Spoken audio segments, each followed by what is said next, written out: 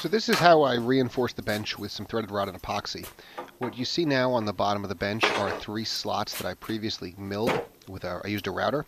They're a 1/2 inch wide by a 1/2 inch deep, and what I'm doing now is cutting the length and determining the length of the 3/8 threaded rod.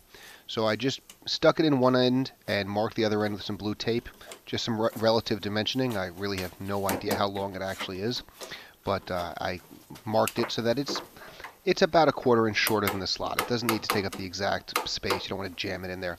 So now I'm clamping it down nice and tight and using my hacksaw, which is a little 12-volt cordless hacksaw, to cut the threaded rod. Regular hacksaw will do just fine. And you don't have to worry about cleaning up the threads, because the reason we're using threaded rod here is not so we can tie something on, but at least in my thought, the threaded rod bites to the epoxy much better than a smooth threaded shank would. So now you can see I just dropped it in, and it fills up the whole slot and leaves just a little bit of space at the end. Now this is a plastic shim, and what I'm doing here is cutting off just the bottom of the shim, because I want just this thin little space, and I cut that into a couple of small squares. What I'm going to do here is drop those little pieces of shim evenly along the slot before I put the epoxy in, and that'll hold the threaded rod up just a little bit so that the epoxy goes underneath it. So I drop those tabs in first, and then I start mixing the epoxy, as you can see here. I'm using the Gorilla Glue 5-minute epoxy. I find it really easy to mix, very strong, and though you don't see it here because I'm using so many containers of it, this is a lot of epoxy. One of the nice things about the Gorilla Glue is that you can put the lid back on and reuse the container, and I've gotten a single container to last me probably 6 to 8 weeks, and I'm guessing it could last a bit longer. I tend to use it now and then, so it doesn't last that long in the shop. But once I've put the whole thing in the little plastic cup, a little mixing, a little mixing, a little more mixing, and once I get it mixed up, then I'm just going to begin to pour it right into the slot. And using the wooden mixer, I'm kind of bringing it in. The trick here is to evenly coat the bottom of the slot. I tended to put a little bit too much in, as you'll see here in this shot that shows me pouring it right in. I could be moving much faster and get away with much less. Because the threaded rod takes up much of the volume of the slot, by filling it a little bit past the halfway point now, I'm really overfilling it. The goal here is to get enough so that once you put the threaded rod down into the epoxy, the bottom of the threaded rod is sitting in epoxy. We don't want any air gaps to remain underneath the bottom of the threaded rod. So again, what you see here is I'm really overfilling the slot. At the end of the day, it just makes it a little sloppier. It doesn't have any real tangible impact on performance, but I don't need to put in so much just now. And I actually ran short at the end, and you can see I cut and had to mix another one to get this nice even coating along the bottom of the slot.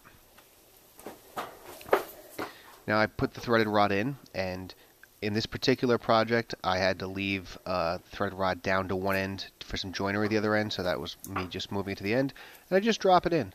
And then using a little wooden mixing stick, this is actually the stick that came with the Gorilla Glue epoxy, I push it down into the epoxy, and I use the same stick to take the epoxy that rose up, because again I had overfilled the slot, and just kind of get a nice even mix on it. So any epoxy that rises up proud of the surface, I bring back over it.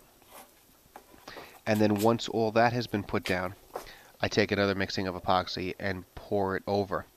What I've found is I tend to go for this application to be even with the wood, and once the epoxy dries, it leaves a slightly concave surface, and the finished surface of the epoxy ends up being slightly below the wood. And I don't really like that, because in the finishing process, I end up sanding all this, and if I sand the surface of the epoxy, I can sand it to a bright sheen and a polish if I want, or I can just sand it to a dull finish. But it blends in better, I find, when I sand the surface of the epoxy.